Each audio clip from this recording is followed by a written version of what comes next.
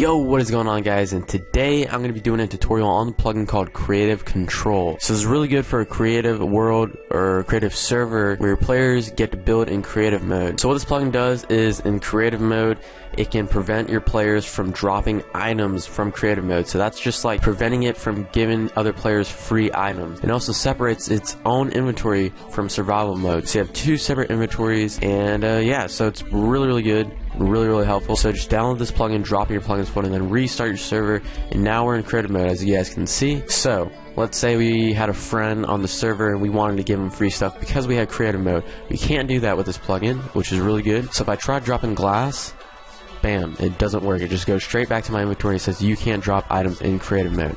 So pretty awesome, really like that. So let's say maybe I can steal some valuable stuff from creative mode and then just switch to survival mode. Let's see how that works. And bam, we were switched to survival mode and the stuff is gone. So pretty awesome, really love that. Also, in the config of this plugin, there's a lot of things that you might want to change, like TNT and Bedrock. You can disable players from even using that.